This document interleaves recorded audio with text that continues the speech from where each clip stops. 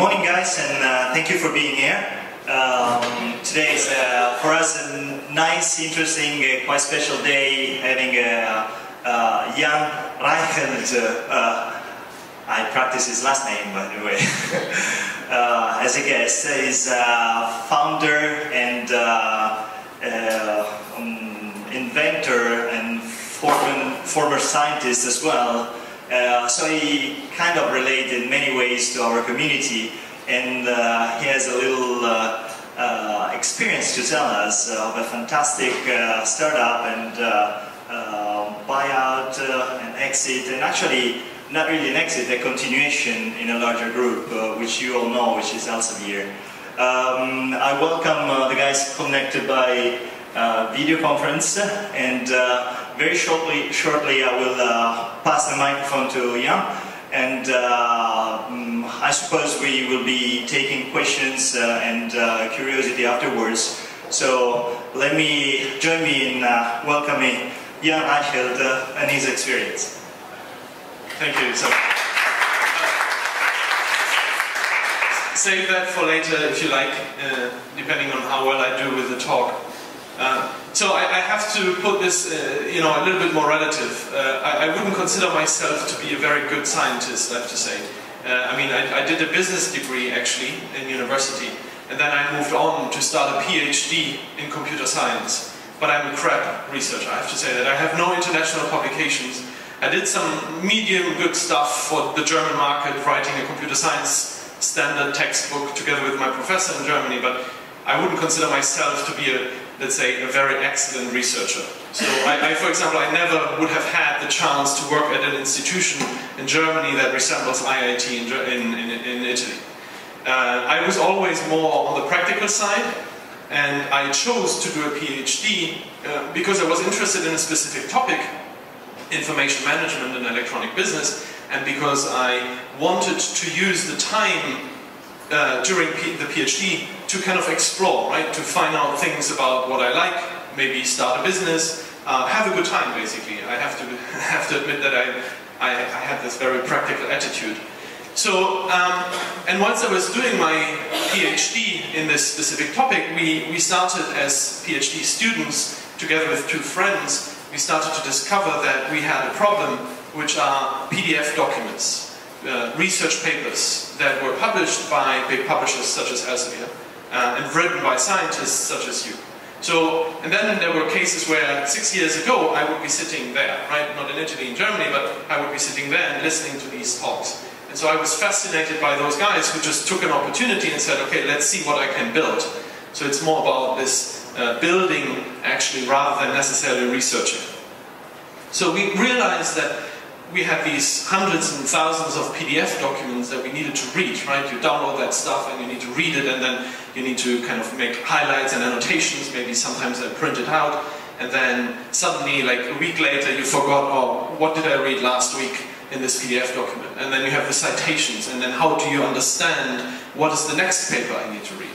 And sometimes my colleagues would tell me what to read, sometimes my professors, sometimes I would find it out myself. But it's really not good. It's not a good experience. It's very messy. It's a big problem. So I started to talk about that and talk to everybody, because suddenly this little side project, which was my interest, which did not have anything to do with my research, which by the way is also the reason why I never finished my PhD, became bigger and bigger and bigger.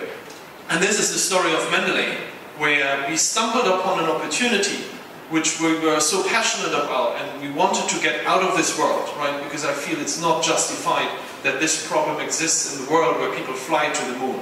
And we have problems organizing PDF documents. I mean, it's ridiculous. So, and that kind of grew in Mendeley, and that's basically the story of what I'm going to tell you. So, just to tell you a little bit about the background, so what is the product, what do we do, and how did we grow, how did this become much bigger than actually just a side project. So this is one of us back then, and you have all these PDF documents flying around your head, and getting your head around is really difficult. So we developed software that runs on Mac, Windows and Linux, and we just released the new iPhone app, which gets raving reviews. And you can drag and drop your PDF documents into the Mendeley application, And what it would then do is we would try to extract information from the PDF document and build up a personal library of research papers. And the idea behind that is, if you look at the industry, if you look at how the system works, we as researchers, when we write a manuscript or when we write a paper, we take so much time to get the formatting right, the title, year of publication, the reference list. Right? It's so much work, and then for every different journal you want to submit a paper to, you have to have a different citation style. So we put so much effort into creating this manuscript, then we send it to the publisher puts it in a PDF, and all that information is lost. Because the PDF is actually nothing else than a picture to a computer. Right? The computer will not understand what is the title. The computer will not understand this is the list of references. And it's ridiculous, right? You put so much effort into it, and then the publisher puts it in the PDF, and the information is lost. So the piece of R&D, the most important piece of R&D, if you like, that we did back then was we developed algorithms from a computer science perspective that would try to identify what is the title in a PDF document, what is the list of references. And the way that works is, for example, you look at, let's say, the first page, try to identify the first 4-digit number that starts with 19 or 20, that's most likely the year of publication. So you try to kind of develop some clever algorithms. It's not rocket science. It's just like, logic, and then run algorithms and try to extract that information so that you can pre-populate your library of PDF documents automatically, and then what you then have as a result is this list of, let's say, references within your software, and that helps you to organize your PDF documents. What you then can do is within the application, and I'll show you a little bit bigger screenshot afterwards, you have a PDF viewer inside the application as well, so you can read the PDF and you can make highlights and annotations. So you can, instead of printing out, then you have only one copy, you make an annotation on the printout. Here you have it all digital, and whether you're at home or on mobile or in the office, you always have this information with you. So this was kind of the starting point, trying to develop this productivity software. And we started out because we were ourselves not programmers, so we were not only bad researchers, we also did not have any skill in actually developing software. So what we did is we contracted Russian developers, Belarusian developers actually, an outsourcing company. We spent some of our money, I would say maybe 40,000 euros with the 3 of us. We gave that money to the Russian developers, and they developed that prototype.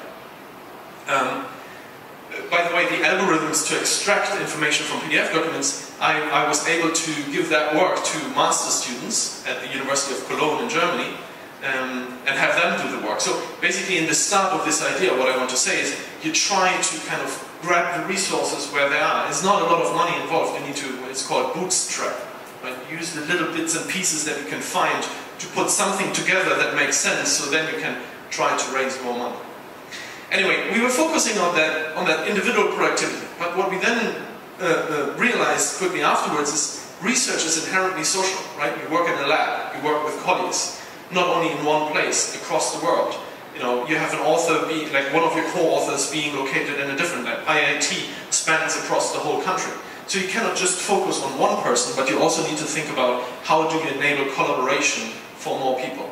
So that was then the second step. We built in groups. You can drag and drop papers in these groups. You can share those groups. The annotations, which you saw were yellow, get different colors based on the co-worker you work with. So you can really work with colleagues and stuff. And then the third step, and I think that was kind of a little bit of the conceptual kicker, which we didn't have in mind initially, but which we discovered along the way. Okay, imagine we have millions of researchers having installed Mendeley, and they do their own data management and annotations and highlights. So it's basically an incredibly intelligent database where one scientist puts their information in one Mendeley installation. Then those guys work with each other. How cool would it be if we could aggregate all that information and show it to the world and say, this is going on in research? Obviously we need to anonymize that, because researchers don't necessarily want to share work in progress, so you need to keep some privacy controls. But the idea was that we say, okay, let's look at Italy. Let's look at what the Italian computer scientists are publishing what they're working on. What is the hottest topic in biochemistry? And we can do that by basically looking in real time into those databases and then see what's going on. And that was, I think, the biggest kicker and drives a huge engine that enables additional services on top of that, such as recommendations, because you can say, here you have a library of papers for one researcher, and let's look at similar libraries, and maybe you can connect those two people, right? If you have double opt-in, both want to talk, well, you can enable collaboration. This is a screenshot of the software. Just again, it's very, very product driven. You need to find this one idea that you like, and it needs to be a product. And here you can see again, you have a search, and then it will, as you type highlight stuff, you can create collections and tags and whatnot. So it's again a productivity software. And then here you have a screenshot again of the PDF viewer, highlights, annotations. Then again, you have those highlights, annotations as well on your iPad, on your iPhone, and so forth.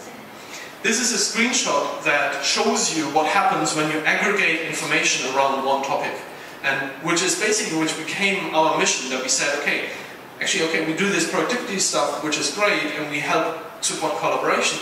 But what we actually want to do is we want to now increase openness and transparency and collaboration for the scientific world as a whole.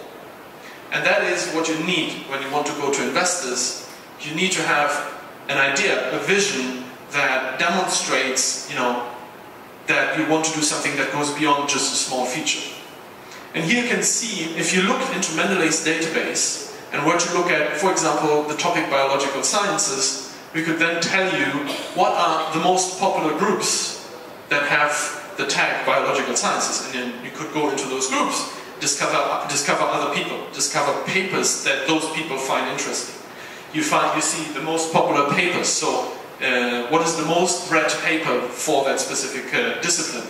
You see what are active members, what are popular tags. So this aggregation of information now suddenly drives a huge social discovery engine that goes beyond just going into a scientific database and search for an article. So, and that really took off. We now have 2.6 million members, people who sign up to the service, and the really cool thing is the largest user bases are really the top universities in the world. So we realized actually our problem as, my little problem as young Reichelt, computer science PhD at the University of Cologne, is actually the same problem that a computer science professor at Cambridge or the top guys in Harvard have. They all have the same problem. And because we did we solved this problem so well, we got so much love from users who said, well, I love what you do, how can I tell my friends about it? What we did is we built an advisor program where around the globe we kind of recruited Mendeley advisors who would represent Mendeley on campus. And the reason why they do this is not because we develop reference management software, right? That's not the reason. So that's the what do we do, right? We do reference management software, and maybe we do it a little bit better than other companies. But if you want to get investors, if you want to get people like the Mendeley advisors, you need to keep in mind, why do you do this? Which comes back to the vision, right? Why do we do this? Because we want to increase openness and collaboration in science. And once you have that strong answer to a why, which is the core of why you actually exist as a product, then you have people affiliate themselves with you and they want to represent you. Anyway, that was a nice success story as well, and again, currently we have 2,000 advisors around the globe who do workshops, education, tell the librarian, spread the word. So that's really, really powerful, because if you're being recommended a tool like Mendeley from one of your colleagues, it's obviously, word of mouth is very strong. On top of that, if you look at how people organize data and documents within Mendeley, who would have thought how many documents, how many research papers there are in this world? Nobody knows, right? We currently track information on 470 million research papers. So this is like, for the first time we are able to see the dimension of scientific research, of what's going on in this world.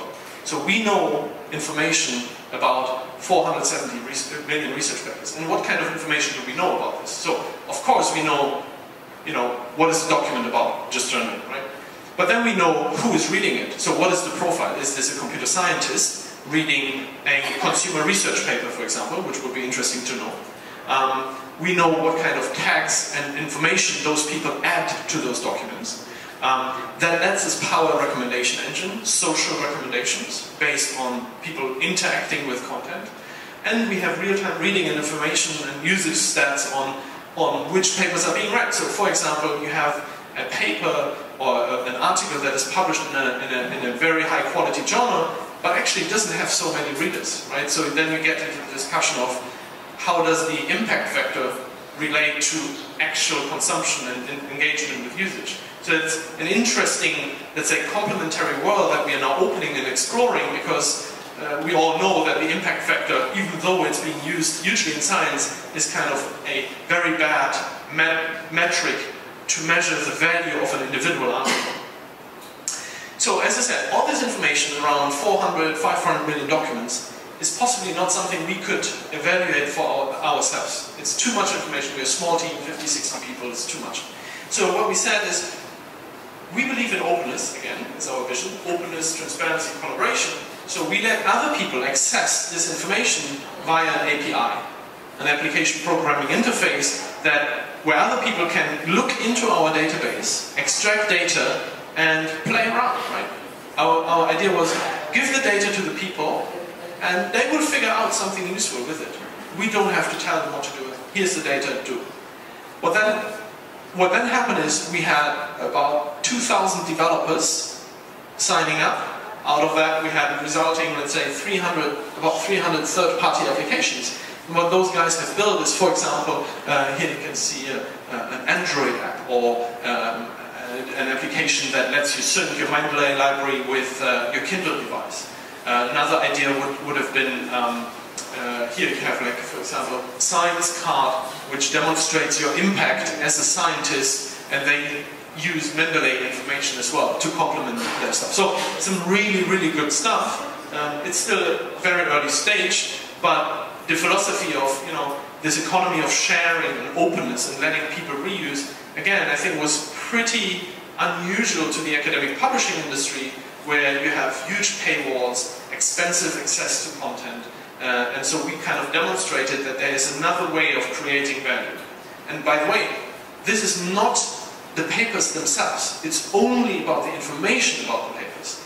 So imagine if we gave more access to even the papers to the broader world, how much of an impact that could have. And that resulted in tremendous, again, user love. People who just tweeted about us and sent us emails, and there are some really good things in here. So for example, this year tweet, Mendeley is the bomb for academic gangsters looking to blow it up or raw like here. Or I love Mendeley, right? It brings back the fun to science. Mendeley, greatest life science ever. So again, we did this reference management software, and you would not expect people to say, I love you, right, for developing reference management software. So, and eventually it led to even guys like the CTO of Amazon, who was a former scientist, to say, I strongly believe that Mendeley can change the face of science. So what is my conclusion from this kind of, product and growth?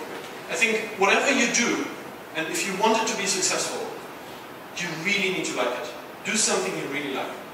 So let's say, I have to admit, I didn't really like that much doing research. It was a good time, but it was not my passion to do research. So I had this side project, which I suddenly kind of felt more and more passionate about, and I started to like it, and suddenly it took over my life.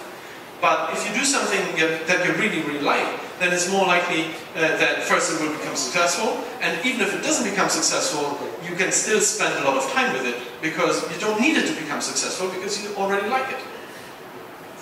Secondly, if you want to, from a business perspective, have impact, I think you need to have a great product. If you don't have a great product, you can't win by just having PR, right? You can't win by just having the lowest price. You need to have a good product. And obviously, as I said earlier, great vision doesn't hurt. So if you need, like, if you look at your thing, what you're doing right now, try to step 2 steps back and try to find from a high-level perspective, someone who is not familiar with what you're doing, how to explain what you want. And if I go out and say Mendeley stands for increasing openness and collaboration in science, that is very powerful compared to saying, well, we do reference management better than EndNote. Right? And then think about how you spread the word. What is marketing? Right? And marketing is not running marketing campaigns and having television advertising. No, it's evangelizing on the floor. What I do here now is marketing because I believe what I do is the right thing. And I'm more than happy to come and visit Fulvio and say, you know, I'm going to talk to you about this because this is what I feel passionate about. But you need to talk about this. You need to talk about this with the individuals, with every individual, and every individual counts. The PR, once you do something like that, the PR will follow. Journalists will will get attention. The technology transfer office will get attention, and then they will put you in touch with the communications people and so forth. So, from a product perspective, these are my kind of 3 learnings that I want to give you on the way. So let me talk you through the group of founders, how we raised money, and how this kind of suddenly exit, which we, by the way, never really thought about, came together. The 3 founders are German. I'm German, ho studiato nell'Italia, a Roma, però il mio italiano non è più così che posso fare questa presentazione in italiano, so I will switch back to English. But anyway, we were 3 Germans, but we decided actually, even though you all know that Germany is doing pretty well these days, we actually decided to move to England. And that had a couple of reasons. So why did we sail over? And it's largely due to three areas. So we needed access to our core market. So once we decided this should become something more important, we needed to access to the market, and academia is English speaking, right? It's all the English guys either in the UK or in the US. So how can we get close to these people? And we didn't have any relationships to the US. So London, you know, within the European Union, we could just go over and start work. It's not a barrier. We at that time thought about potentially moving to Berlin, but then again, I was lucky I had the business background, so I could evaluate a little bit kind of the investment environment and employment law in Germany, and it's less restrictive even in the UK. So if you want to hire people, it's much easier to hire people, and also, frankly, to fire people in the UK than in Germany. The second piece is access to resources. So if you want to build this business, you need people, right? A product and a business only works with people. That is something that I've learned in a very, very painful way. You only can win through people. That's the only way. You can have a product that's as great as it like. If you don't have the right people to continue to work on that, it doesn't work. You need to have the right people. And it's easy to hire to London. Our team in London of 50, 60 people consists of, I think, like, I don't know, 15 different nationalities, so that's great. And then secondly, what's the investment environment? And Salvatore and I were speaking before, you know, about what's the investment climate in Italy, and that is something you have to consider, right? Where do you get the money? And then lastly, access to network. So don't underestimate having access to people who have built businesses, who you can talk to, who can give you advice. So you need to get everything you can, every little piece of information, every little piece of money, everything you can to make it successful. So when you build your business, and again, for your ideas that you might have, maybe London is not the best place, right? If you look at engineering, for example, it might be the right thing here. If you may look at computer science, it might be the US, but these are things that you have to keep in mind. Yeah, so this is once upon a time, this is the funding story, how we raised money and how did we advance the business. So this was 2007. So these are the 3 founders, Victor, Paul, and me.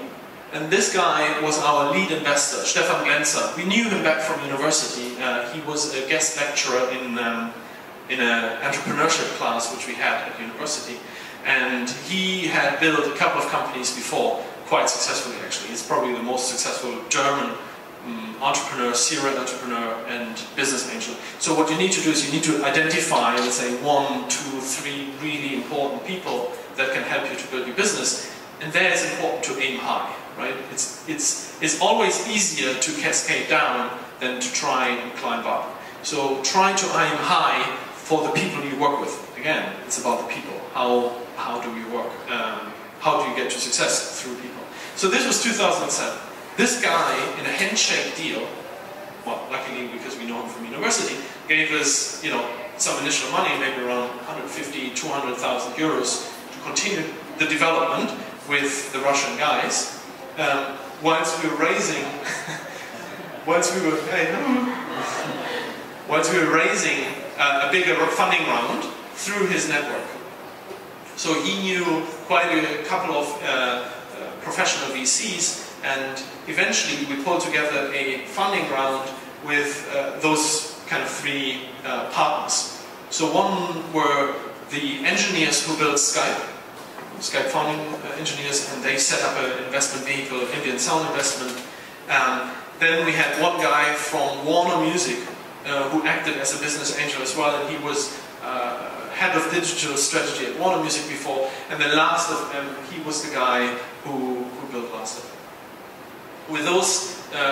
With those guys, we then raised roughly 1.5 million euros. At that point, that was 2008. Just a quick check. How much do you think we raised in total? How much money do you think we needed to get to where we are right now? I mean, you know that this was 1.5 million euros, so what do you think is the total amount you would need for something like that? Any just guess? 1.5? Okay. More guess? 2 million? So in total we raised 10 million. Just to show you, I mean, you don't raise 10 in the first step, right? It's step by step. But just to give you an impression of how capital intensive just software is. I don't have enough experience and background in engineering, where it's about real products, not just software. But I imagine it would potentially be more. But just to give you an impression how big this can become. What span of time did you raise them? Within probably 5 years. It was 3 rounds of time. Yes, it was a seed round, and then you call the first big one 1.5, you call it Series A, and then the next one was Series B. Yes. Okay, so back to the exit. So again, why did suddenly Elsevier and many other publishers actually in that market feel that this is important what we're doing? So if you look at the academic content in the world, right, all the research papers, conference proceedings, and whatever is out there, there's a massive amount of content that is being published by the publishers.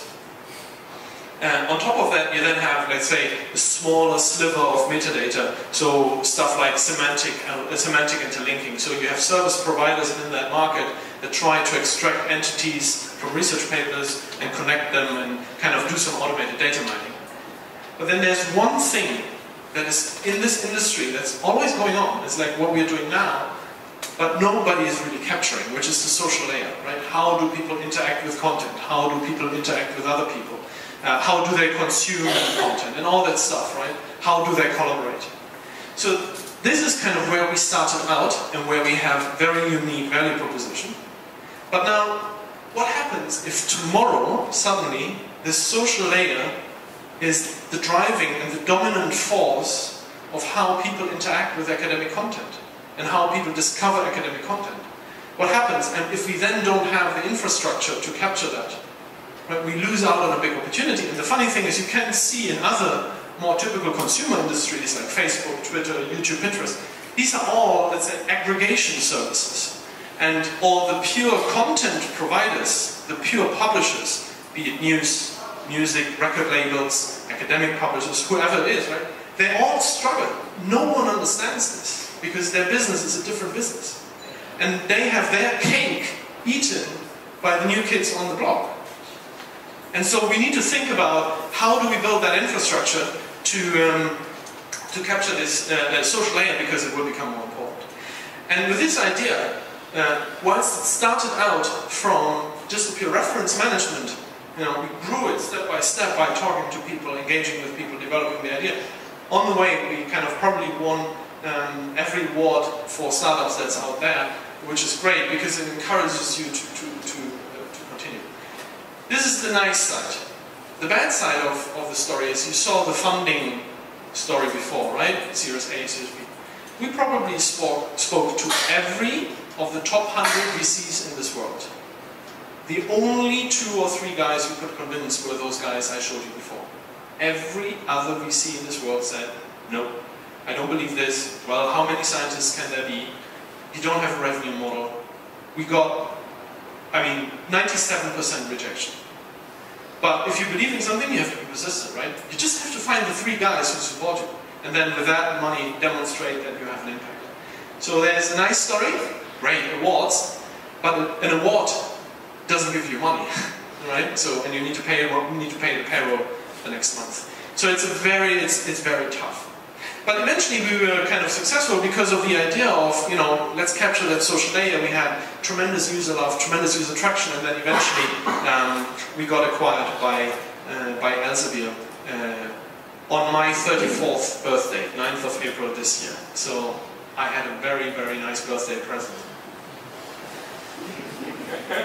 How did that happen? So the idea behind that is similar to the investors, similar to the users. It's about relationships, right? It's about how do you build lasting relationships with your customers, with your investors, with your co-founders, with your employees. Because, and I will show you a statistic just now, the time it takes to build a company is impressively long. So it's about building these relationships, which means also building those relationships with those guys who you might potentially threaten because they have an established business model, they have an established stake in the market. And you need to threaten them, but you also need to be close because actually what we wanted to do is we wanted to help, right? We wanted to help an Elsevier of that world, wanted to help them. And if you guys don't want to be helped, then we still can't care, right? We still have to move on, but we want to help them. So we had discussions since the beginning of Mendeley. We always continued to talk to them. And eventually, it helped us to understand how Elsevier thinks. Who is behind Elsevier? Who are the decision-making people? What do they want? What are their problems? And we built this relationship with a new guy who started at Elsevier, who had a very strong product view, who came from eBay, and who joined Elsevier.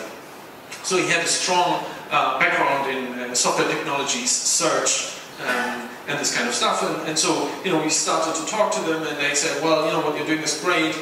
Couldn't we build something together? And we said, yes, we could.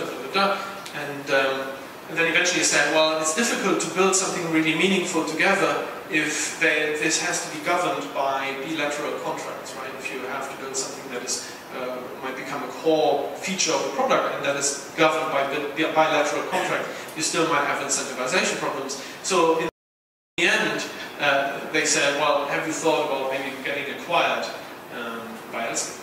And the response was obviously no, never. Well, in fact, at some point, obviously, we thought about that, right? They might come along and acquire us, but it was not. We didn't build this because, well, we wanted to become millionaires. We started this because we were frustrated with the situation. We were passionate about what we were doing, and fine, I would have continued to do that. But it's about building these relationships with the counterparties. I will skip that slide and just move on. So let me just quickly ask you, I was saying relationships, why long-lasting relationships? Just a question, how long do you think it takes usually for a startup company, admittedly in the software field, to become successful? And by successful I mean, let's say, a startup company hitting $50 million in revenues per year. So how many years do you think it takes a company to get to that point? Any idea? Throw some numbers at me. 5 years? 5 to 10? Okay, yeah, it's probably more around the 10. So it's on average, it takes a company 9 years to reach 50 million in revenues. So what you can see here is, this is the top 100 software companies publicly quoted on NASDAQ, and it shows you how long, on average, does it take a company to reach the 50 million threshold. So you have, obviously you have kind of the rocket ships, which are, let's say, Twitter, Facebook, right, you know, the exception to the rule. And then you have a huge amount of companies who are publicly traded, but it took them, you know, more than 20 years to get to 50 million revenues. And when you write your business plan that you present to investors, what you do is you come up with numbers that demonstrate that you can reach 50 million in revenues in year 3. Right? It's selling a story, it's selling the vision. But the reality is, if you choose to do your business, you will be in this for 10 years. So Mendeley was luckily, or not luckily, I mean, we didn't really actually care because we chose this as a lifestyle, but we were probably one of those rocket ships in terms of exit value. We didn't reach that 50 million valuation in terms of revenues, but in terms of exit value. So when you choose to do this, I think you have to be aware of the fact that this will be a lifestyle choice, as much as I think it is a lifestyle choice to be a scientist and a researcher. So you have to realize that you're in this for the long term, which means you cannot run a long-term business on short-term relationships, either with investors, customers, other stakeholders, whoever it is. So the conclusion from all of that is, I think we were a very complementary and very strong founding team. We trusted each other. We knew we were going to do this for the long term, and we knew even if we had conflict, we would resolve that conflict. In terms of investors, you know, you need to find investors. I think investors, beside the fact that they add money, they should add additional value. So you can engage them and say, you know, how should we do X, Y, Z? Should we start to monetize, or should we continue to grow?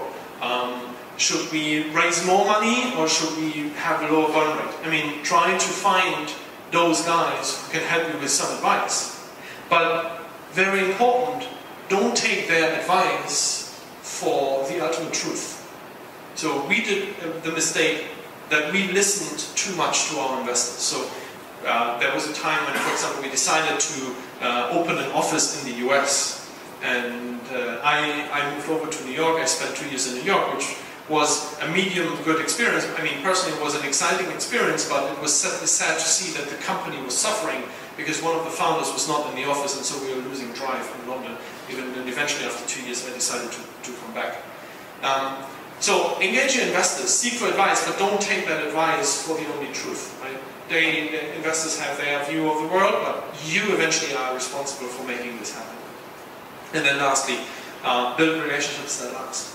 So the funny thing is now, we've exited, but everything we did, there was nothing about aiming for an exit.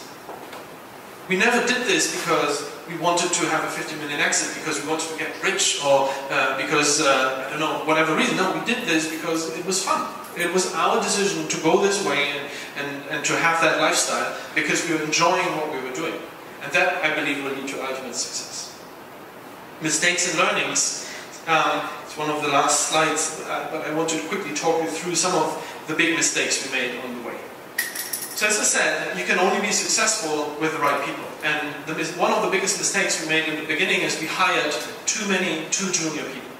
So if you see now, we completely underestimated how big this thing can get. And if you want to build a platform for a couple of million people and hundreds of millions of documents, right, you can't have a bachelor graduate in computer science build that platform. It's impossible, it doesn't work. And so we hired too junior. In the beginning we said, okay, let's save a little bit of money and, you know, not spend too much on salaries, but rather than hiring, let's say, 3 junior guys, we should have just hired 1 really good guy. That was one of the biggest mistakes. And Mendeley, up to this day, is suffering from that mistake that we made in the past. Because like the platform, I mean, maybe it looks nice, but if you look behind the scenes, I mean, we're cranking away. I mean, it's still difficult. We listen too much to our investors, as I said earlier. The example with the US, right? It's good to listen, but you should not automatically implement all that advice. One of the things we luckily avoided, so was one of our investors always said, well, let's build a Facebook app. All the students are on Facebook. Let's build a Facebook. And we were like, God, how could a Facebook app look like? We really could not make up an idea of how a Mendeley Facebook app could look like. And so it didn't feel right. I mean, it was hard to find, let's say, clear evidence, but you know, we were running this thing and we couldn't make it. We couldn't find a way to do it. Luckily we didn't, because I feel like it is the wrong way. Like, it's a different world. We want to focus on the researchers, not on the students, so we didn't do that, at least. And we tried to do too much. So when you do this, another very important thing is you need to be very focused on one thing. And we had a big challenge in the sense that we tried to do too much, right? Build that feature, run the advisor program, open an office in the US, hire people. It's like, the world is full of opportunities. Once you start this, there are too many opportunities. So the problem is not finding opportunities. Once you went through the door number 1, you will see there are 10 doors. You just need to go through door number 1, and you will see 10 more doors. And then that's the challenge. The challenge is not going through the door number 1. The challenge is then looking at which of the next 10 doors are you doing. And we try to open 5 doors at once. Again, we I think suffer still today because we built too much to the platform and we should have been more focused. Some learnings.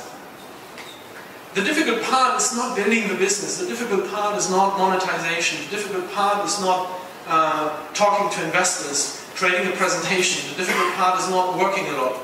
The difficult part is managing your emotions when you fail. When yet another VC says no. When your users say your product is crap. They did so in Mendeley's case for 1 year. We just took bad feedback, but we used that feedback to improve the product, so eventually we got to product market fit. The difficult time is when you fight with your co-founders. So these are the difficult things. The difficult thing is the emotion. It's just that. So what is important is that if that is the difficult part, you need to find people who you can enjoy the ride with.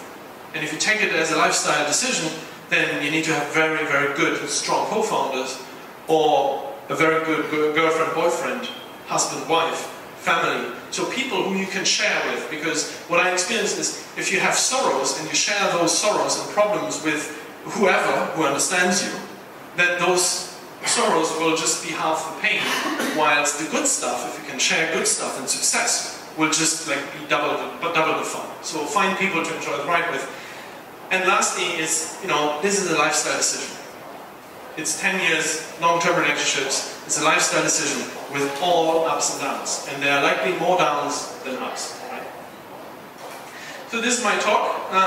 I hope this was good and interesting for you. I'm here for more questions, so I'm obviously interested how I can help you and what might be your questions. Thank you.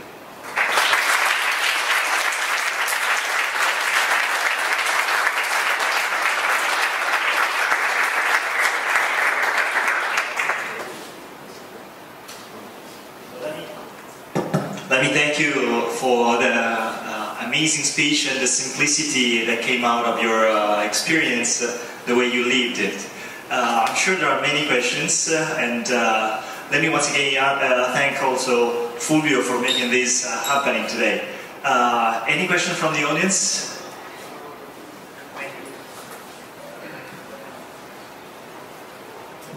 Hi. Well, I was interested to know about your relation with Qt. I mean, I think your graphical user interface is based on that platform. Is that correct? Qt. Yeah. Your graphical unit interface is based on that platform.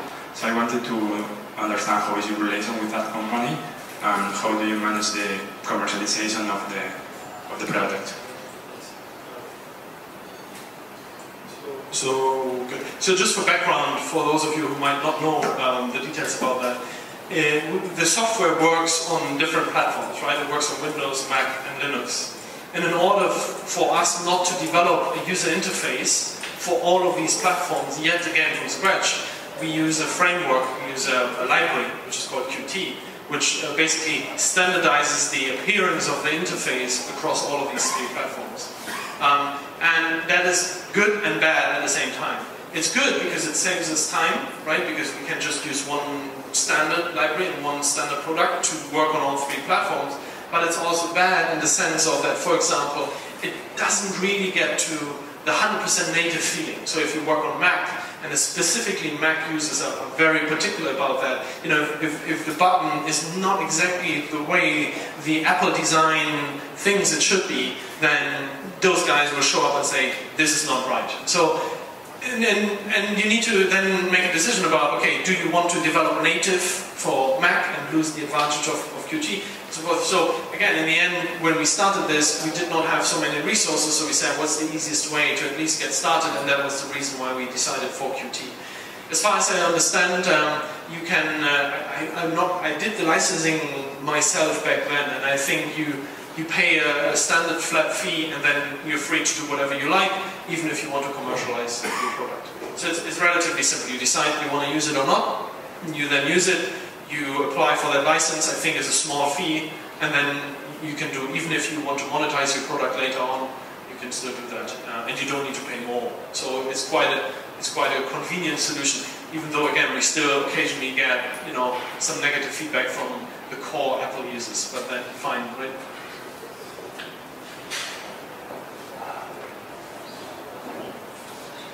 Let me ask you one question. When did you start making money out of Mendeley, and how many times did you adjust your business model? It's also a very good question. I think I have a split heart about that. On the one hand, I wish I would have started to decide to monetize earlier, because as an entrepreneur it gives you more freedom, right? It gives you more power compared in front of the investors. At the same time, monetization is very tricky, and that's yet another thing we would have needed to worry about. So what we actually did is, within the group of directors, board of directors, which means founders, investors, we decided not to monetize. We said, okay, we focus just on growth. So we do it the US style, right? Twitter, just go out, try to get millions of users, we'll figure out how you make money afterwards. Which is one way of doing it, right? Which works very well in the US, because that's the mentality that the US investors have. I would be very careful in Europe. I think not many European investors have that mentality. So that is a very important discussion that you need to have. We, again, decided not to monetize very early on, keep the team free of worrying about that, focus on building the product, getting traction, and then we started to monetize probably in towards the end of year 4, starting of year 5. So we had quite a lot of time to actually, and that was good, because retrospectively now I think this monetization piece is a beast, right? It's so difficult to solve this, in the sense of you need to have a product person, you need to think about the pricing, you need to have cohort analysis, customer acquisition cost, customer lifetime. I mean, it's like a whole new world that suddenly opens and that you need to worry about. The business model that we decided for initially was a freemium model. So freemium being, you have a standard version for free, everybody can go and use Mendeley up to a certain level, and then depending on how much you want to get out of the product, you pay $5, $10, $15. There's one interesting anecdote which I would like to tell you. Initially we started out with just 2 premium packs, which was $5 and $10. And so then we said, okay, let's play around with those prices, right? Because we have the freedom. So let's try to understand what our users would do. And those were, I think, had specific names, student and professional or something like that. So we said, okay, let's just play around and introduce a third package to also capture the students. We thought about, let's price this at, I don't know, $3 or $2.50, right? To capture like really those guys who don't have that much money. And then we said, stop, hold on a second. What we can always do is we can always decrease prices in the future. We can never increase prices, because once you set the standard and once you set the default, and there are some very interesting TED Talks about the strength of defaults, right? Look at Apple. They only have 2 versions of the iPhone, black and white. I mean, now they put out a new one, but it's just black and white, right? You can't choose a lot. So what is the standard? What is the default? So we said, okay, before we go down, let's try to introduce a package priced at $15, which we call unlimited. Just see. And before, the split up of paying users between $5 and $10 was 90% would go for the $5 and 10% of the users who pay would go for the $10 package. Kind of logic, right?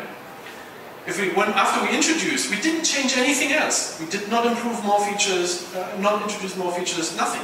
We just introduced the $15 package calling unlimited with unlimited features. limited storage and whatnot, but people would not even hit their limits with a $5 package. What we saw is that the split up of users was then shifting from 90-10 to 60-20-20. It's amazing.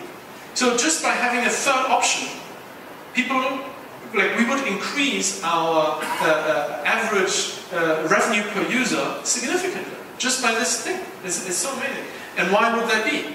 Because people don't want to stay in the lowest package. They go for the middle, right? If you have three things as a choice, and you don't know what to choose, well, probably the middle one.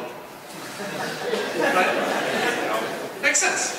And then we labeled the first one student, professional, unlimited. I want unlimited. I don't need unlimited, but I don't know that I don't need unlimited. I want unlimited. It's amazing, isn't it? So that's the anecdote about pricing. So it's very rarely the way you think it is. And the nice thing about all this kind of web and software stuff is it gives you a way to play around and explore and learn. And this is what is this entrepreneur lifestyle. It's like every day you learn. Right? Every day you need to handle these situations. So we started with that one, and then afterwards we actually discovered there's an institutional model. So once we captured all the users in these institutions, they would talk to their librarians and say, well, I'm using this Mendeley thing, can't we do workshops? And what's your support? Can the institution pay for my premium pack? And so what then happened is the institutions reached out to us and was like, oops, well, University College London suddenly wants to have a presentation about Mendeley. What's that, right? And so we discovered there's a new revenue model, which is a B2B revenue model, where we now offer an institutional version. And so, I would say in this software world, the approach of not worrying about monetization in the first instance is not too bad, because you will find, if you have a product that creates value, you will find a way to make money out of it.